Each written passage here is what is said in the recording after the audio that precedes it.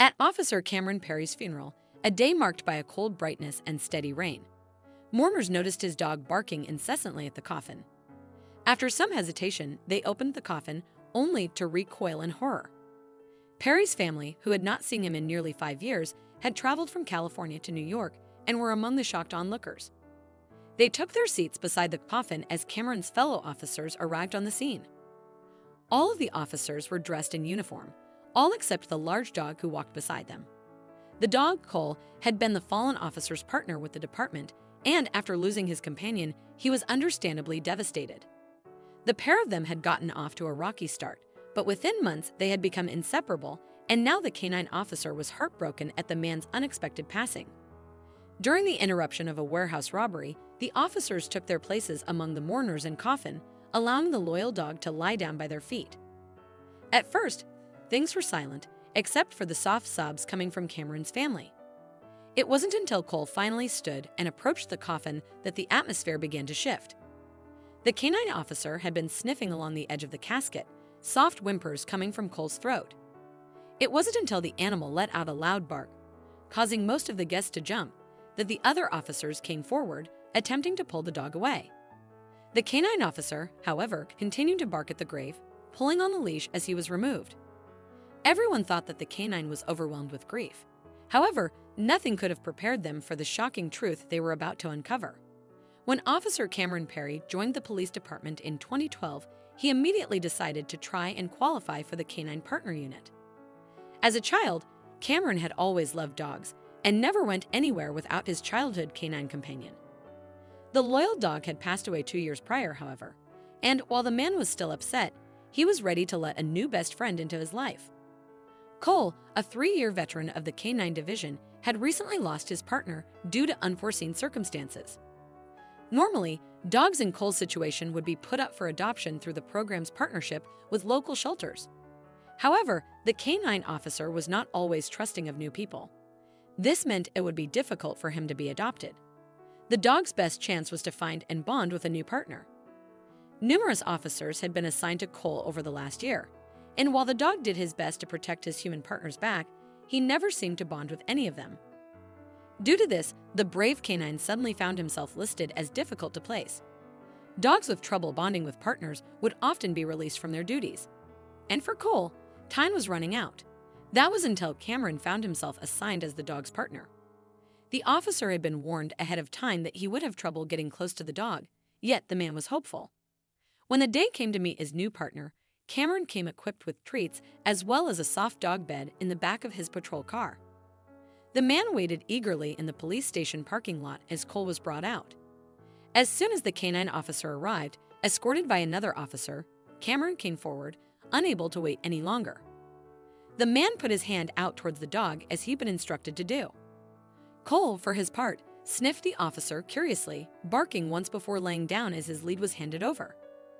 The newly joined partners suddenly found themselves alone in the empty lot, and the man whistled softly as he moved toward his car. His canine partner followed behind slowly, jumping inside the open door and curling up on the seat opposite the bat. Cameron frowned in response, but got in the driver's seat anyway. He hoped that, eventually, the dog would come to trust him as much as he had the original officer. The first week he was passed by in a blur. Not much happened in a small town like this, so most of the calls were easy.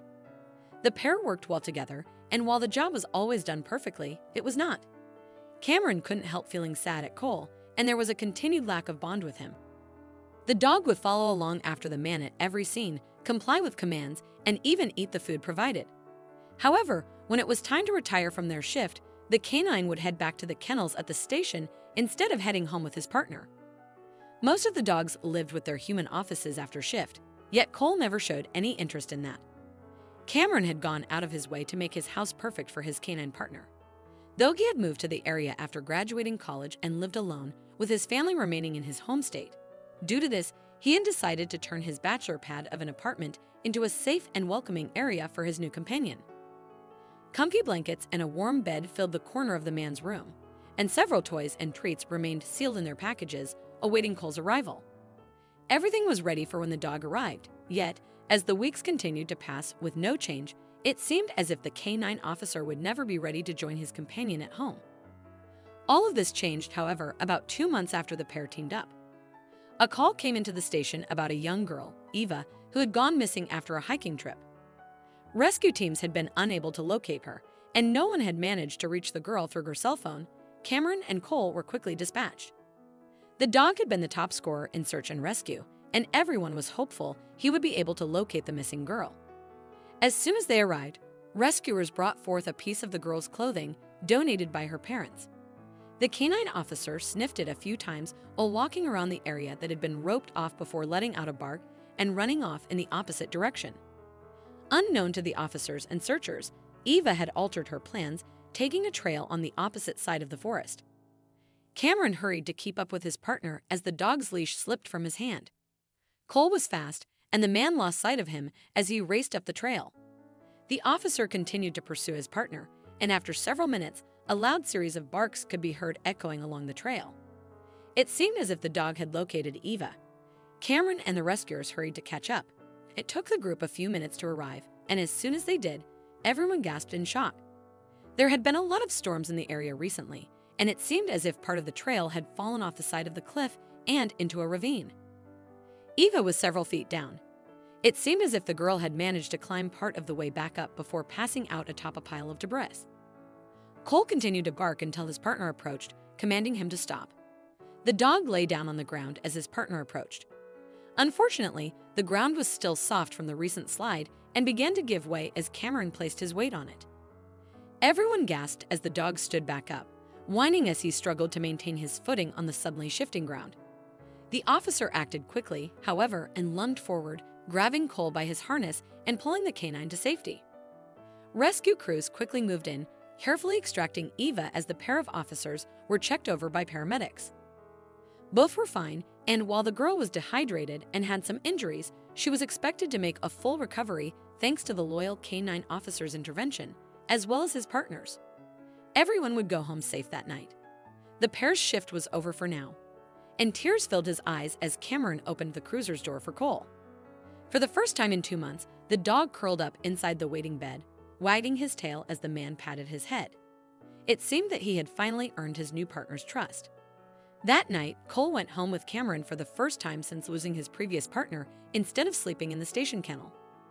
Over the next year, Cole and Cameron continued to grow close, and after 15 months on the job together, it seemed as if the pair were inseparable. All of the other officers who had been unsuccessful in becoming the dog's partner were thrilled for the pair and their unlikely friendship. Things continued to go well for the partners until one late night in July 2013. There had been a string of burglaries over the past few months, and the thieves would target warehouses in the area with little or no security. At first, the group would simply steal products from a storage area, until one night, an unlucky security guard was found shot just outside the warehouse. The robbers were upgraded to dangerous within the department, and catching them became the highest priority. Due to this, Cole and Cameron found themselves teamed up with another officer, Audrey. He was a rookie who had joined the department a few months prior. With recruitment down and the dangerous gang of thieves on the loose, the department decided to allow the man to help with the warehouse robberies as long as an older officer accompanied him. On this particular night, the trio found themselves patrolling a new warehouse that had just opened outside the city limits. The thieves had been getting bolder over the last few weeks, and due to a lack of funds, the warehouse owners had not hired security or installed any cameras.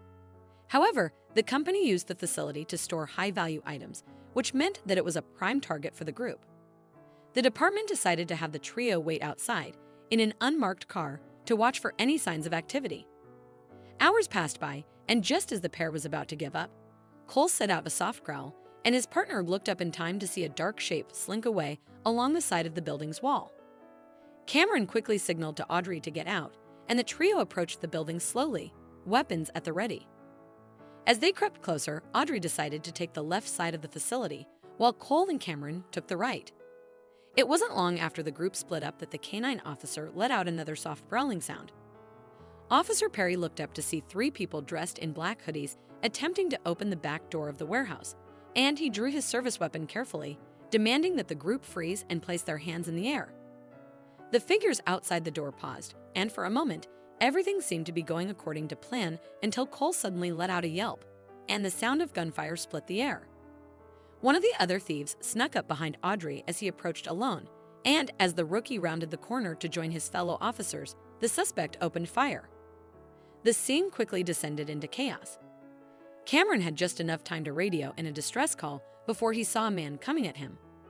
By the time other officers arrived on the scene, the group was long gone, and Cole, as well as his two fellow officers, were injured.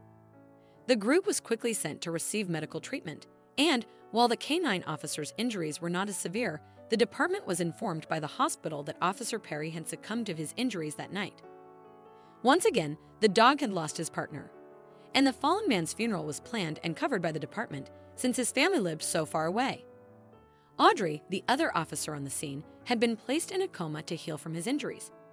The family flew in on the day of the funeral, and Cole, who had been under the care of another officer from the department, was brought in to say farewell to his partner. It seemed as if things were progressing as normal until Cole began barking at the casket. The other officers, including the canine's new partner, did their best to calm him. However, nothing seemed to quiet the dog. The family was getting more upset now, with the clear display of the canine's loyalty breaking their hearts. Despite everyone's efforts, the fallen officer's partner refused to quiet down, and Cole's new partner found himself toppling to the ground as the dog yanked free, racing back towards the casket once again. When the canine officer reached him, his bark became frantic, and nothing seemed to calm Cole down. No one was sure of what to do until a senior officer stood up and addressed the group over the sound of the dog's barking. The man informed everyone that he had seen this happen before with canine officers, and that usually, once the casket was opened and the dog could see its partner's face, they usually calmed down. The family was reluctant. No one had seen the man's body, and due to the lack of a wake and their late arrival time, the family had opted for a closed casket service. The sounds coming from Cole were beyond heartbreaking, and not wanting to see the loyal dog suffer anymore, the fallen officer's mother agreed to open the coffin.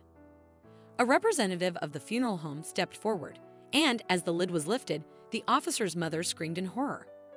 The body inside the casket was not Cameron Perry, and everyone stood in shock as the woman stood up, demanding to know who this man was and what happened to her son. On the other hand, Cole finally grew silent, lying down next to the grave. It seemed as if the dog had known all along that the coffin did not belong to his partner, and now that he had drawn attention to it, he was content to stay where he was. Cameron's mother was furious, and the funeral was halted as the head of the police department and the hospital were called. Everyone wanted to know how something like this could have happened. How could Officer Perry have been reported as deceased, and yet have a different young man placed inside his casket?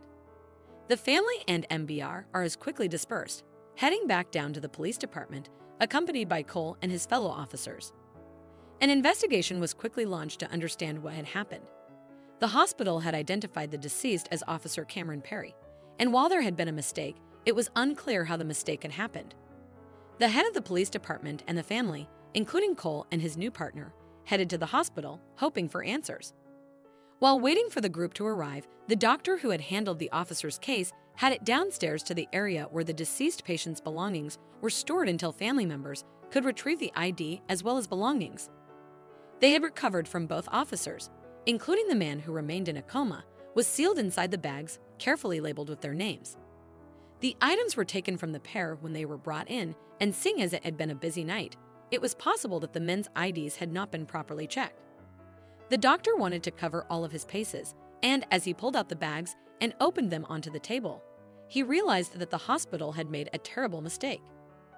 It seemed that amid the chaos of that night, it was just as he suspected.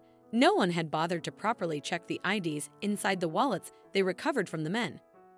One of the bags, which had been marked as that of the man in a coma, contained the ID of Officer Audrey Collins, whose picture most certainly did not match the man in a hospital bed upstairs with his hands shaking.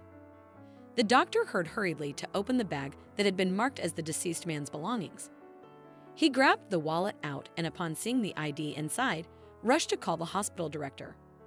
The wallet inside the deceased bag belonged to Officer Cameron Perry. It was clear now that somehow a very critical mistake had been made in the identification of the bodies. As soon as the group arrived, they were ushered into the hospital director's office. After a lengthy discussion and several apologies, the story of how this unfortunate mix-up had happened came to light. On the night of the warehouse incident, 2 men were brought to the hospital from the scene. One of the men had been shot and passed away during surgery. For more information, visit www.vma.gov. It seemed that the other man had put up a fight with the thieves. However, unfortunately, due to the injuries sustained, that officer had been put into a medically induced coma to heal, and bandages were placed over most of his face to cover the deep wounds one of the attackers had made. It was believed that the suspect had used some weapon instead of just his hands, leading to the facial damage. During all of the hectic events at the scene and the hospital that night, no one had thought to check the IDs inside the wallets they recovered from the men. Since Cameron's family had been across the country at the time, no one had been available to ID the deceased body. Therefore, it was assumed the hospital's initial identification was correct. In addition, the police department was already understaffed, so they took the hospital's word and arranged the funeral based on the paperwork they had received. Both officers' families were contacted. Audrey's family planned to arrive the day after Cameron's funeral. Cameron's canine partner was the only one who had realized the terrible mistake. And had it not been for Cole's determination to get the casket open, the mix-up would not have been realized until the wrong man had been placed in Cameron's grave. Both families were outraged. However, after numerous apologies from both the police department and the hospital, a settlement was reached with both parties. The funeral was held once more, this time for Officer Audrey Collins. Everything went according to plan this time, and a month after the warehouse incident, Cameron, who had been placed in a coma under Audrey's name, woke up. The man was devastated to learn of what Audrey's family had gone through and offered his condolences to his fellow fallen officers' relatives. It took another month for Cameron to recover from his injuries properly. The group of thieves had badly beaten him. Cole stayed by his partner's side the entire time. The pair are still just as inseparable as before the incident. The next year, Cameron, despite his bad experience with the warehouse thieves, took the recertification test to rejoin his fellow officers. The man passed with flying colors, and he and his loyal companion, Cole, were back on the job. To this day, the pair remained partners, thanks to Cole's dedication to his partner. The heartbreaking truth and mix-up were revealed, allowing Cameron and Audrey's families to receive the closure they deserved. What an incredible story! If you enjoyed this video and want to see more, don't forget to hit that like button, share it with your friends, and subscribe to our channel. We'd love to hear your thoughts, so please leave a comment below. See you in the next video.